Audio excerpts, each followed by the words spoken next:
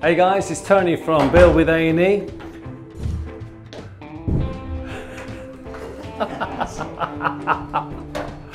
So guys, the reason we're doing this filming today.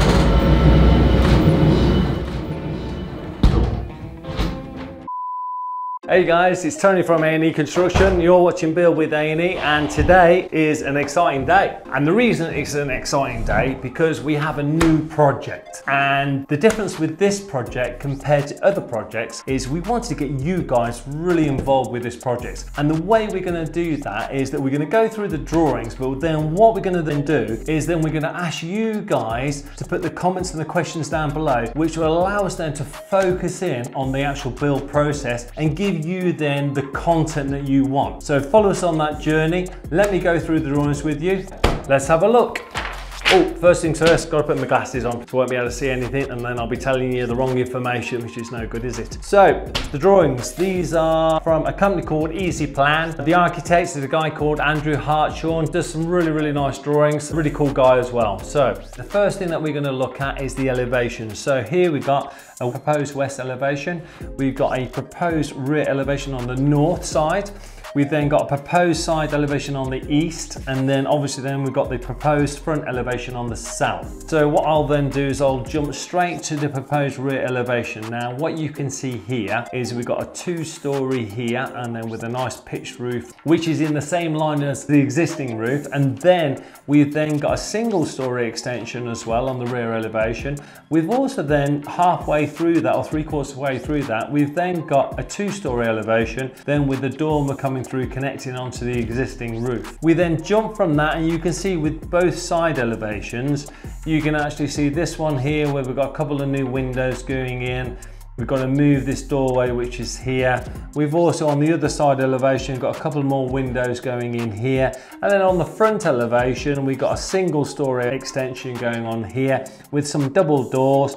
Above the garage area we've then got a lean-to roof going in, with then obviously a window in there as well, and then obviously some connection details then into the existing roof. So basically we've gone through the west, north, east and south elevations. The next thing I'll start to look at is the actual proposed cut through section. Now this is actually where, if you can imagine getting the house and cut it in half where the new extension is going to be. So what it shows us is that we've got the footings going in, shows you the depth of the footings up to damp. It then shows us then the cavity walls that go in. These cavity walls on this extension are going to be 300mm, sometimes they're bigger. The other thing it does show us, it shows us a bit of the roof detail and a bit of the detail on where the steel is going to be locating. Also shows us then the roof, and then shows us the insulation going into the ceiling void. So once I've now looked at that proposed section there, then the next thing I'll actually then do is go to the proposed floor plan. So in that proposed floor plan, what I can see is that I go into the master bedroom. We're actually going to be producing 2 wardrobes, as I can see there, one on the left hand side, one on the right hand side. We then walk into the bedroom, and there's a lovely ensuite there. It's got a lovely shower cubicle to the left hand side, the basin's then in front of you, then you've then got the toilet on the right hand side, which is always, I think, the better wall to go to. We then come out of the master bedroom and the master ensuite, and then going back into the landing, and we then go into bedroom 2. Now bedroom 2, lovely sized room, obviously that's part of the rear extension on the north elevation. We then come out of that bedroom, we've then got a family bathroom. Now in that family bathroom we've got a lovely sized bath going in there. We've got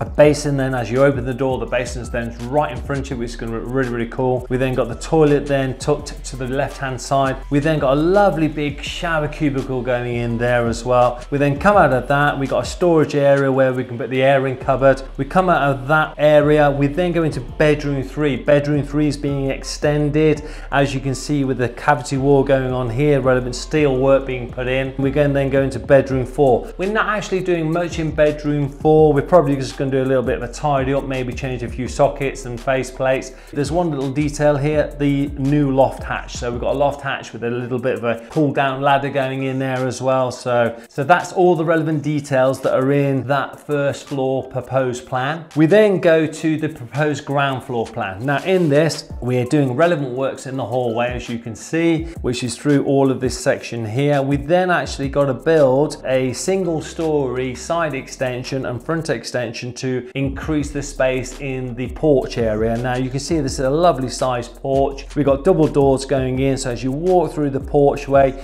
you've got a nice coat cupboard there. From coming out into the rest of the porchway into the hallway where the staircase is, we're going to be renewing all of the balustrading on the staircase there. We're going to be renewing all of the floor in the hallway, and then from there we then go into the garage area, which is then going to have some new steel work put in there to obviously hold up the relevant 2-story extension on the front, which then increases the room to bedroom 3. We then come out of the garage and we're then going into the WC. That's going to be a new space, new toilet, new basin put in. We then come out of that. That's going to be a tiled floor. We're coming out of that area there, going into the utility. That's going to be a lovely tiled floor as well. We're then going to put a new basin and utility units in there with storage cupboards to the left or right hand side, depending on what the client would like. We're then going to go into the kitchen area. Now in the kitchen area, this is going to be an amazing space. We've got kitchen, dining room, and it's just going to be absolutely colossal. It's going to be absolutely beautiful.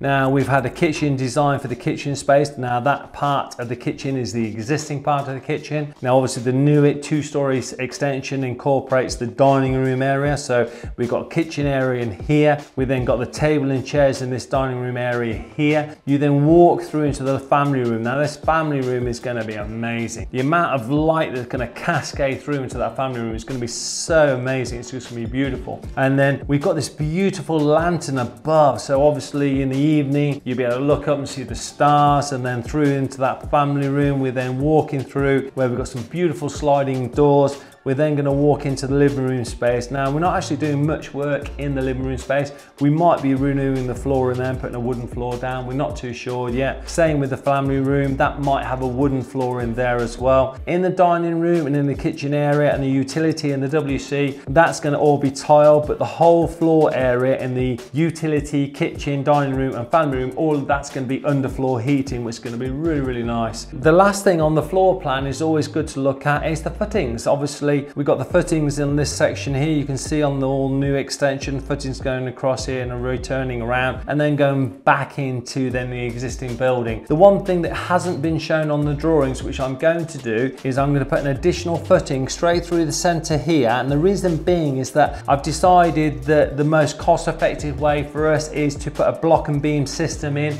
because doing that, it allows me then to get the job done a little bit quicker, be more efficient, more cost effective as well, which is really key. And then the only other thing that I am going to do, I've decided, looking at this drawing, the drains that run across the dining room, the family room, I'm actually going to move the drain outside the building, because it's always my personal preference to try and get as much of the drainage always outside the building. Don't like the idea of running drains through. It's not always possible. Sometimes you have to do it, but because this is such a long run, I'd rather have that drain outside the building. So I hope that really gives you a lot more information in the build that we're going to be doing. This gives you a really good opportunity to put all your comments and questions down below to get you really involved with this build process, which we're really excited about. If you enjoyed this video, put a big thumbs up, hit that subscribe button, because that really does help for our channel. And then also check out our Instagram account, check out the LinkedIn, and also then check out the Facebook account as well. Have a great week. Take care, guys.